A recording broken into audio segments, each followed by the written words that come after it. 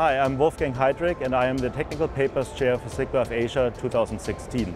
The Technical Papers program is one of the key programs of any SIGGRAPH or SIGGRAPH Asia conference.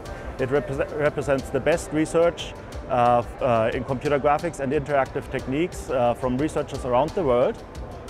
And so a couple of days ago we selected from 300 submissions 89 papers that will finally be represented in Macau.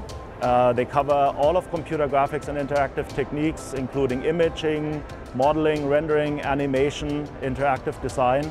So I hope you can join us in Macau and check out what's going on in computer graphics today.